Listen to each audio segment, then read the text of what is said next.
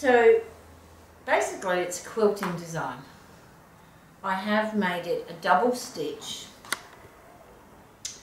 but when I hooped it up, as I usually do, I put the wadding in the hoop, but I lay down another layer of fabric, the green fabric.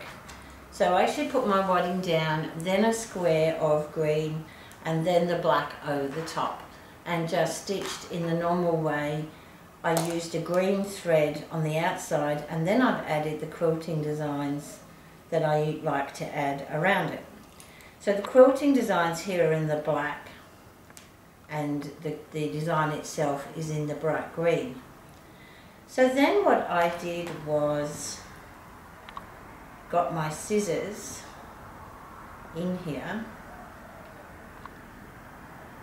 and you kind of just need to dig a little, and then you can cut like an applique.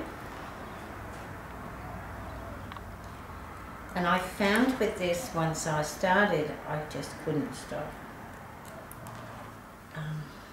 It was just so much fun, and every time you did it, you got a different reaction.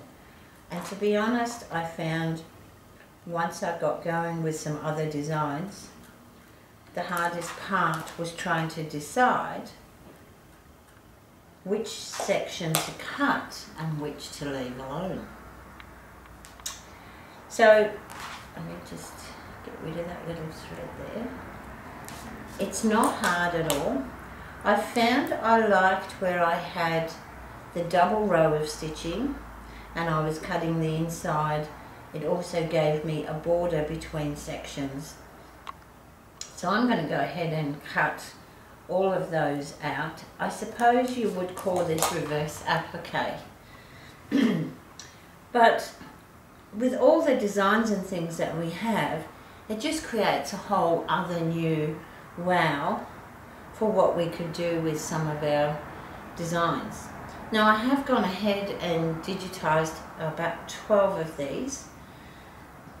We are going to put them online for a download.